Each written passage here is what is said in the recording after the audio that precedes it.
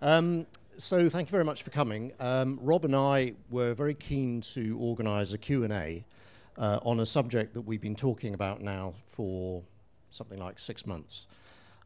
Firstly, to do with closer cooperation. We've recognised that with the advent of the 600 kilo opt-out from EASA, we had a genuine opportunity to do things on a joint basis.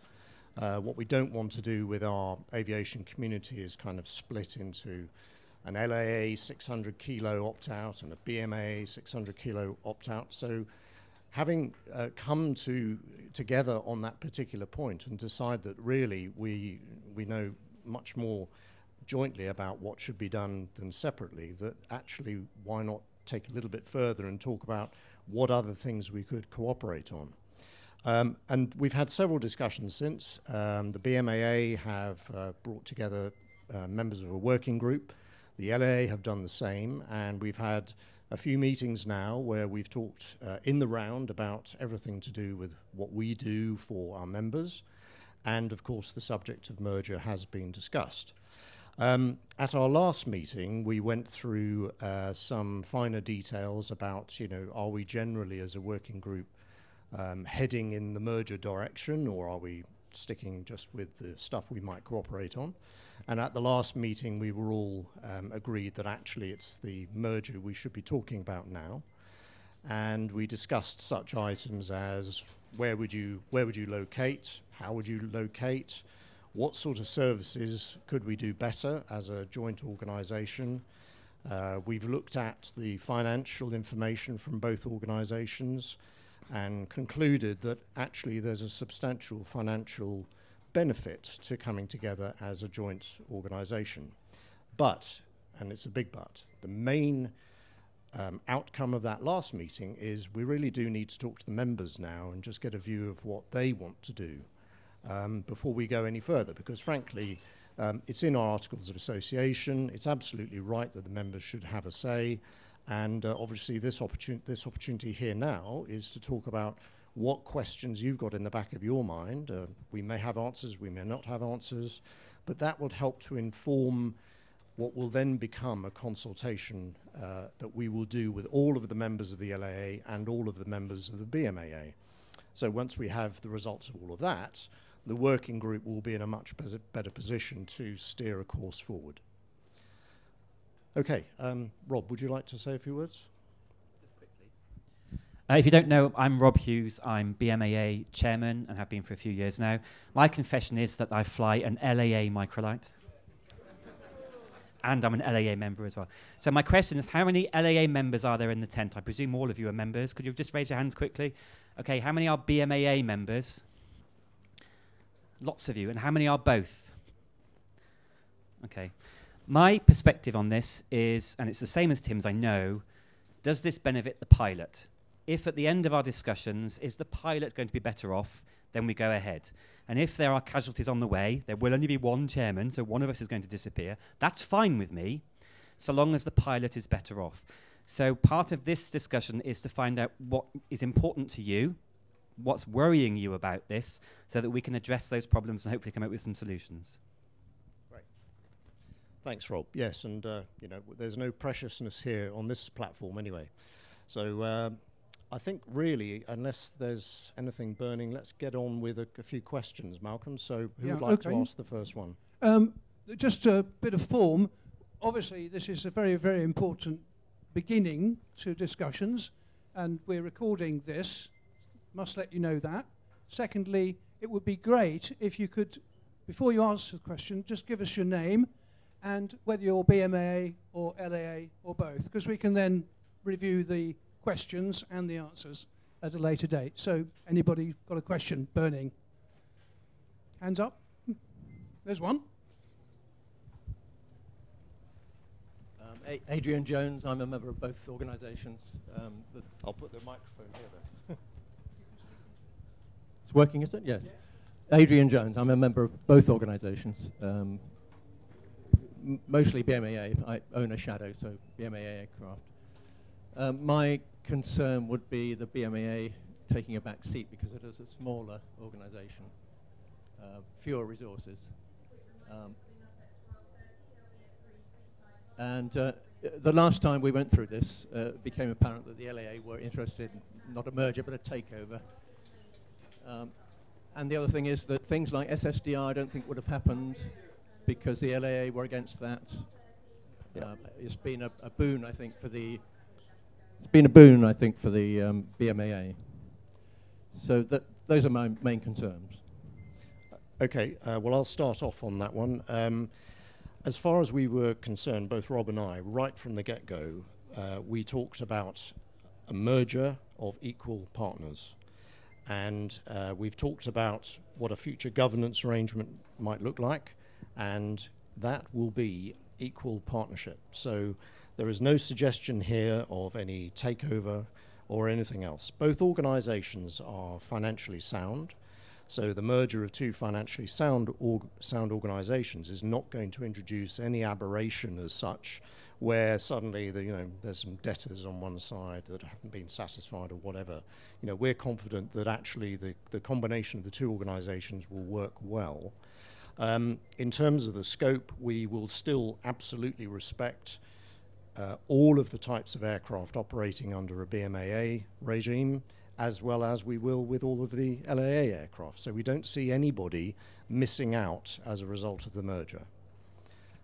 Rob is... Adrian used to work for the BMAA. Right from the very start, I asked Tim, merger or takeover, which would it be? And he's been very clear all the way through, this is a merger.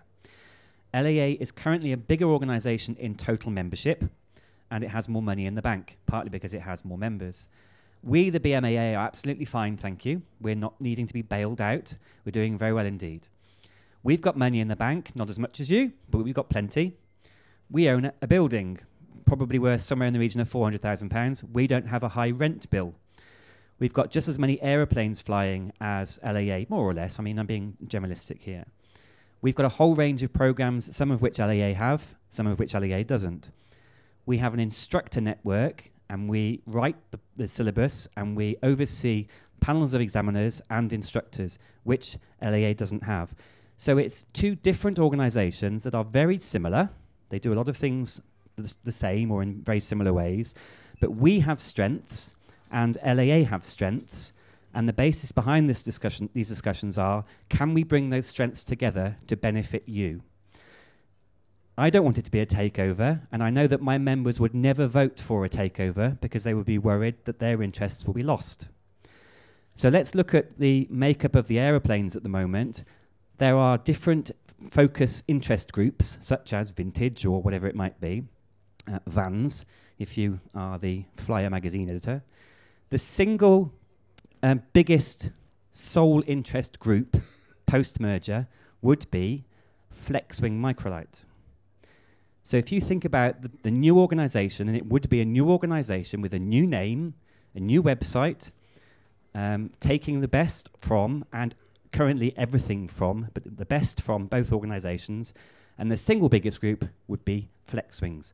So we wouldn't lose our influence or our protections of this, and we have expertise now in both organisations, because you keep poaching our staff, who know about Flexwings as well. So yes, that's one aspect, but there are also, I mean, I've walked around this airfield this morning, there are hundreds of aeroplanes out there, all different types, and I personally, being an LAA member, would be really happy to see that in one organisation as well. We look abroad, we aren't living in a bubble.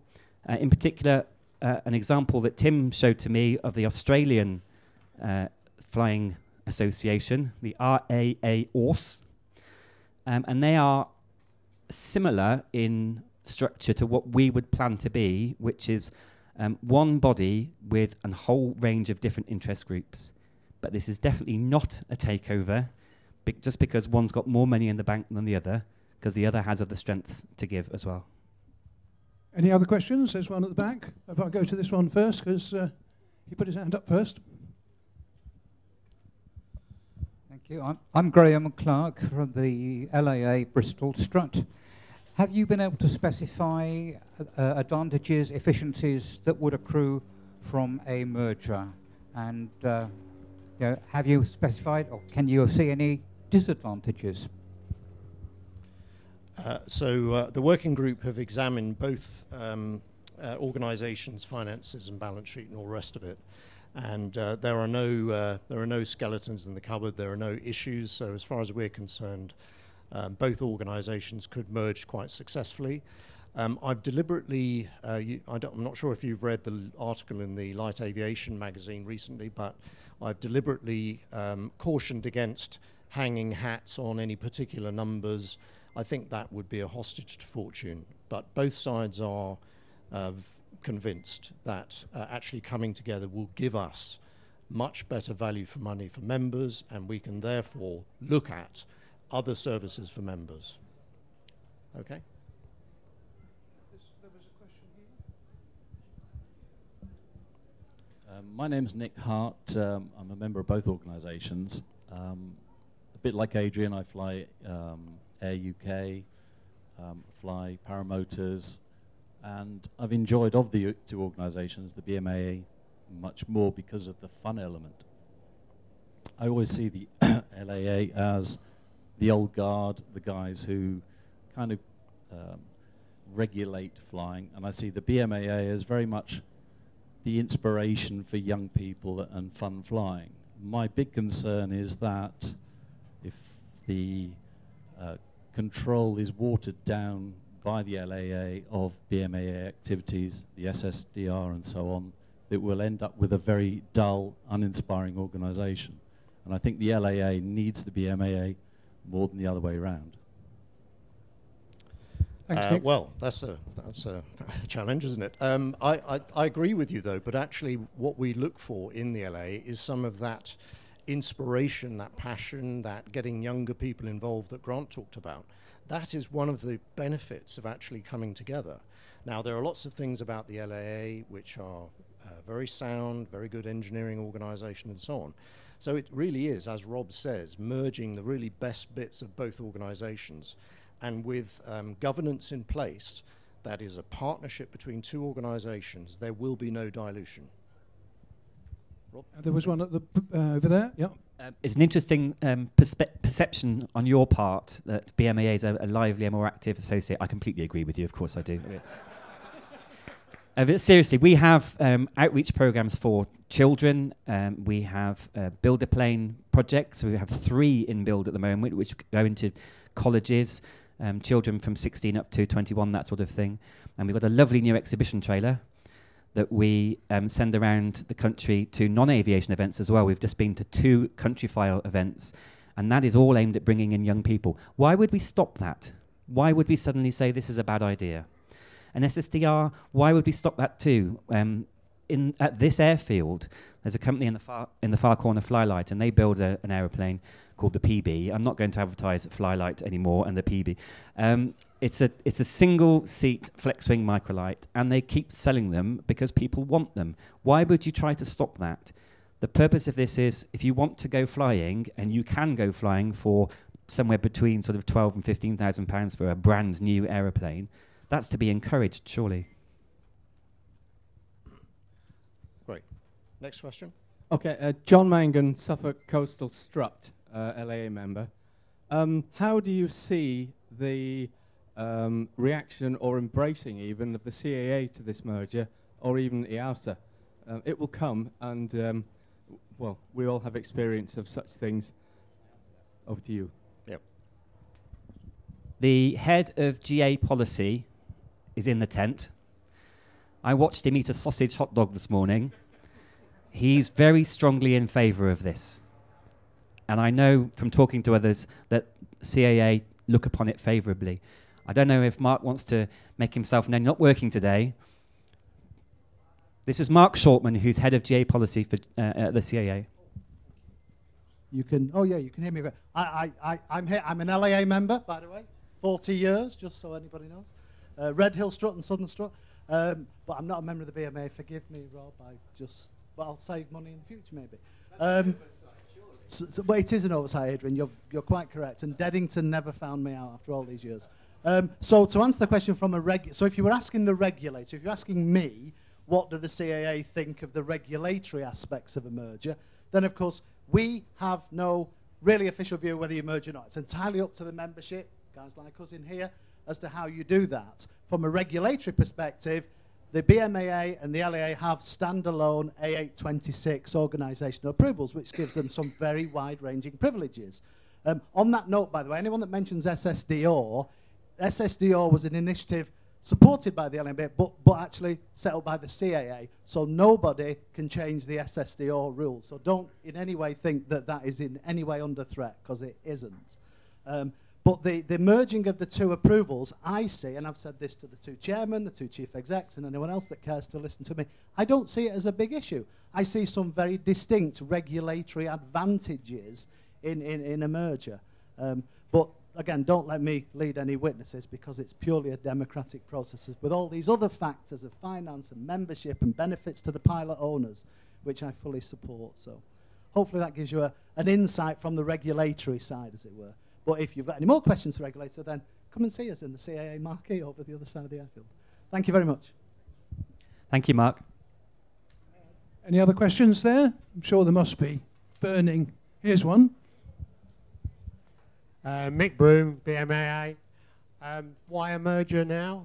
Why not put a program together to enhance the cooperation between the two organisations and get that all working, and so it's apparent to both members that the thing is working and it's a good marriage before actually going and get married?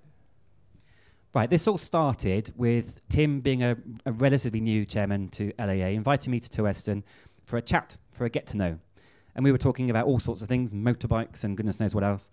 And we talked about cooperation, particularly because I'm interested in 600 kilo. And it was actually Tim who mentioned the M word first.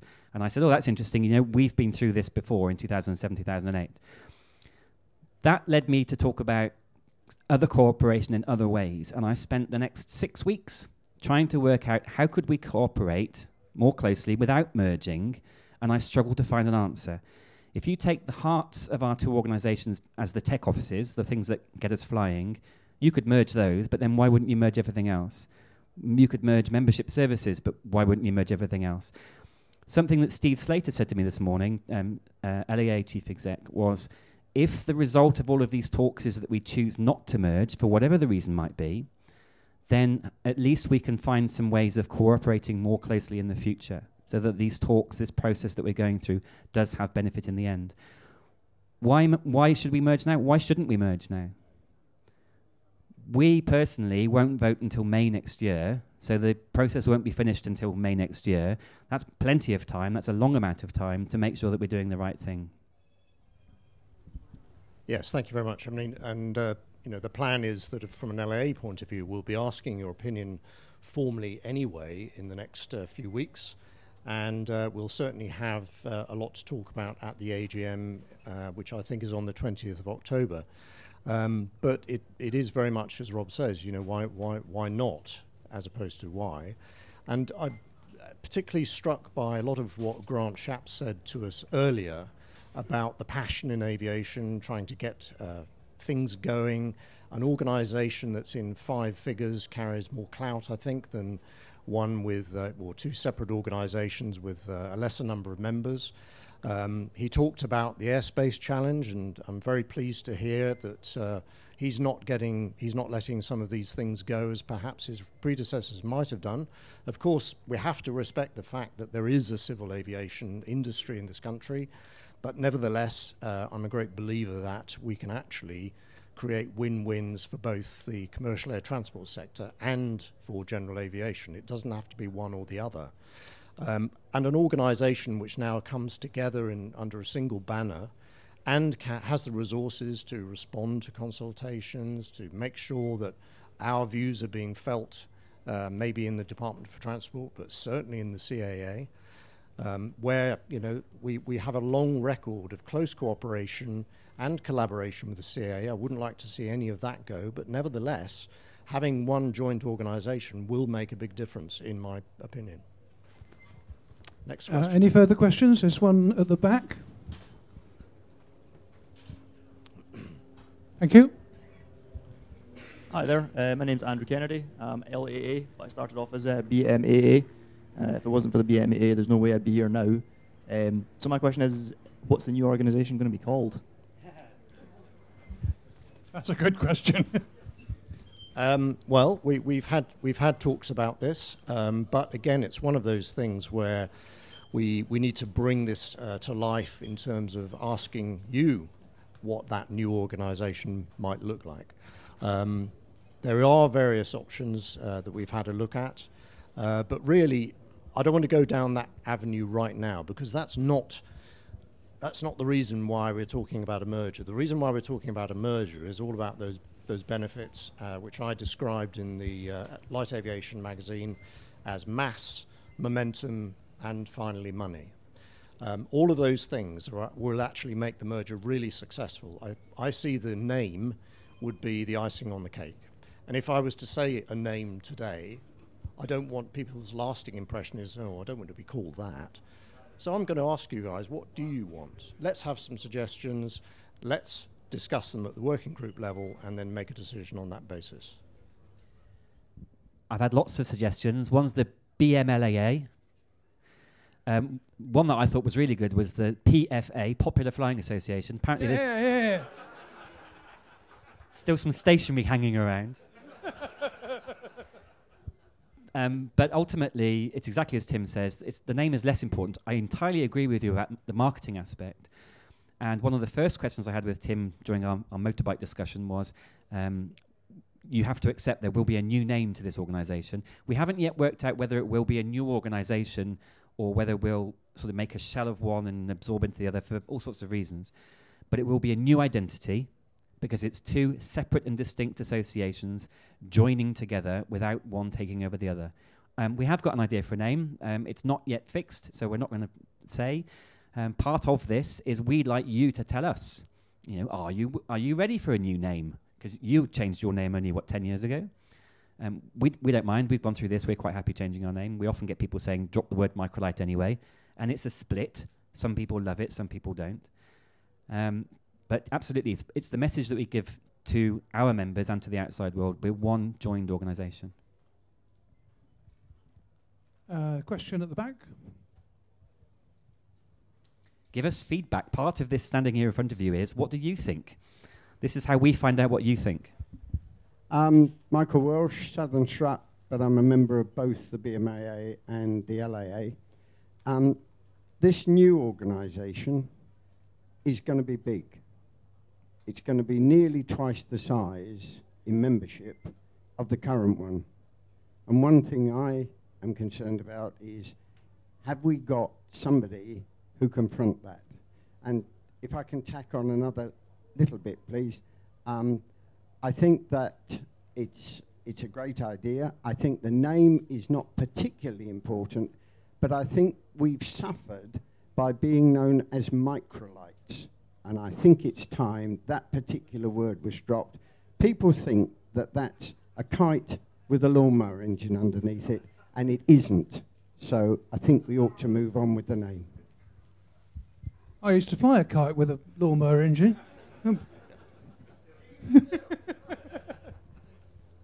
So just to answer I absolutely agree with you about the microlight word, and I think Rob is fully in agreement with that as well. I'm neutral. I'm Switzerland. I can't go one way or the other.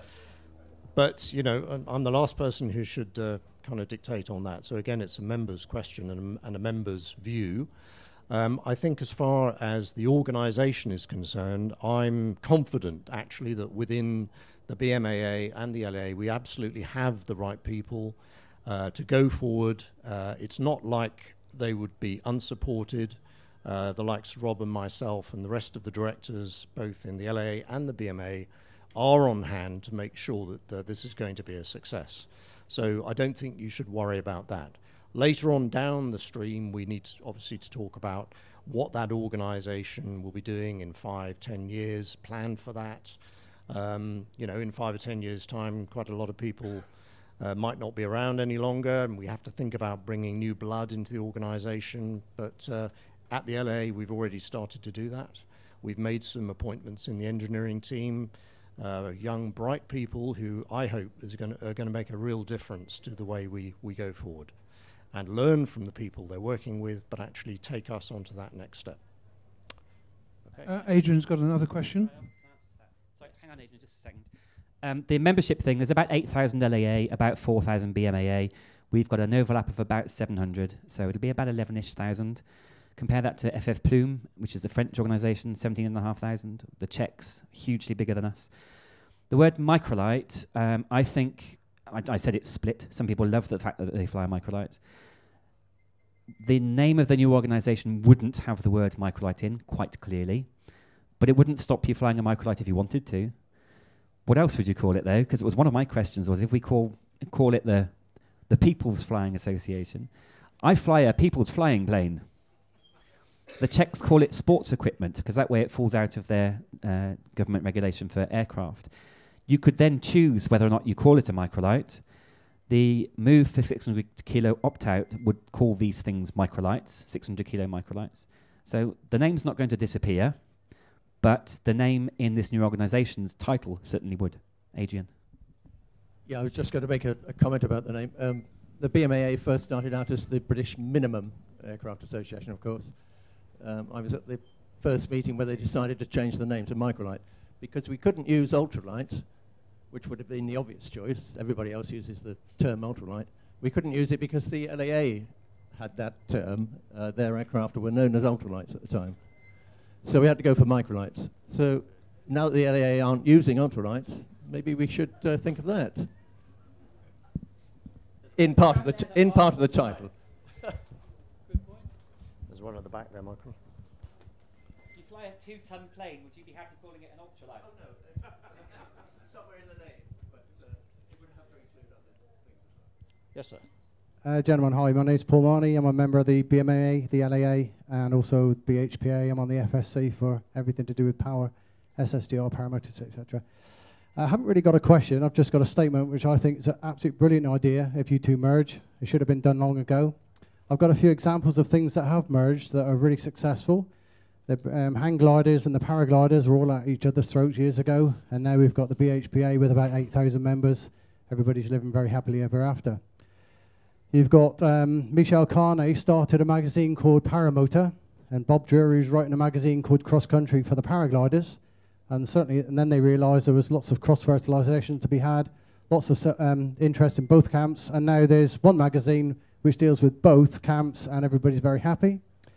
With regards premises, I think if you looked at the BHPA and the BGA, they've got a really good setup, a really modern, smart office in Leicester, BHP upstairs, BGA downstairs, everybody shares canteen facilities, toilets, and everybody gets on well. I mean, I know there's probably a little bit more of a difference between the two disciplines, but, you know, there's an example. And as for name, I mean, I think the Americans have got it right, light sport aircraft. Thank you. Thank you very much. Any more?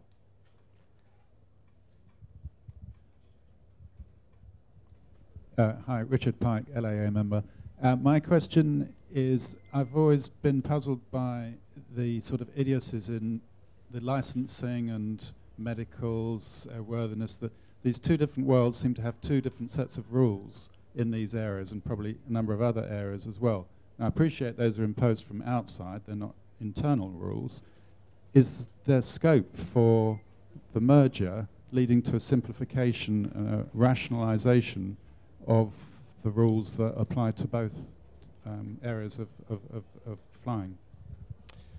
Yes, I'm aware of the differences you've raised, and I think this would be the perfect opportunity as a combined organisation to have those discussions with the regulator to find out what we could change going forward, because not only would it make more sense, it would actually lower the barrier to people coming into our sport and enjoying what we enjoy. And for me, that's absolutely critical, getting that flow of people coming in.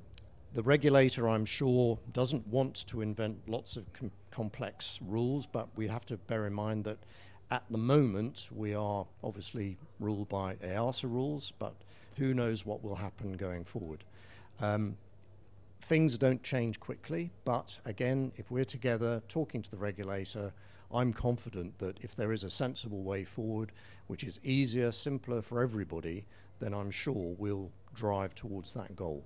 No one wants it to be complicated. That is basically anti what we're trying to achieve here. A good example of that might be the EV97 as a microlight and an EV97 as a light plane. One of the hours counts in your logbook and the other one doesn't, which has always struck me as being completely daft. And also flexi wings. An hour in a flexi wing takes a lot of skill.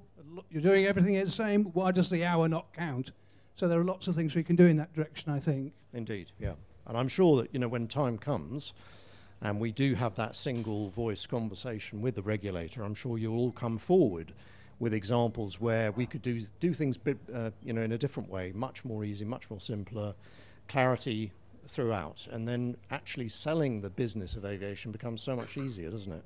So, yeah, absolutely. Agree with that.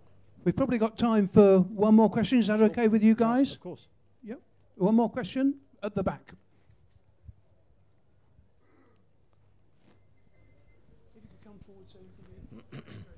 Hello, Sean MacDonald. I'm a member of both organisations. Recently, the BMAA have struggled to find council members when it comes for elections and things. How do you see a merged organisation protecting that, what I call our side, the BMAA side, in a joint council when we haven't found enough council members for ourselves recently, or seem to have struggled to find members to be council members? Shall I do it? Yeah.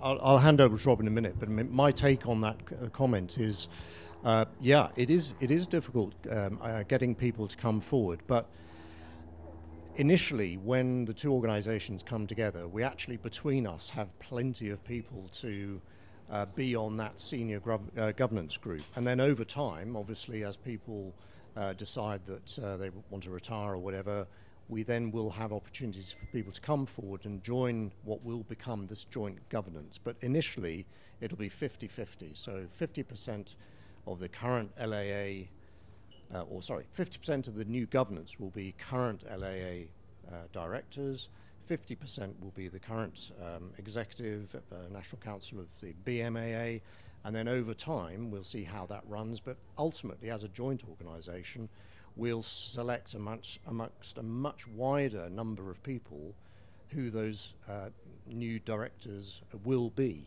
But both organisations do struggle a little bit to ask people to come forward, and I'm not quite sure why it seems to be so difficult. We'd obviously want to make it highly inclusive. Anybody would come into that organisation with whatever background and contribute something to the running of our joint association. You don't have to have been on a board, you don't have to have served necessarily in a company or anything like that. What we're looking for is people who are passionate about aviation, can make their points clearly, and help to influence the direction of a joint association going forward. It's a good question, thank you. It's good feedback. We initially, at the moment, we're thinking for a period of time. It may be 12 months, it may be 2 years. We haven't quite worked it out yet. We have exactly what Tim says, a joint board. So half from BMAA, half from LAA, which is good for us because we would be, I would say, a smaller organisation, smaller in members.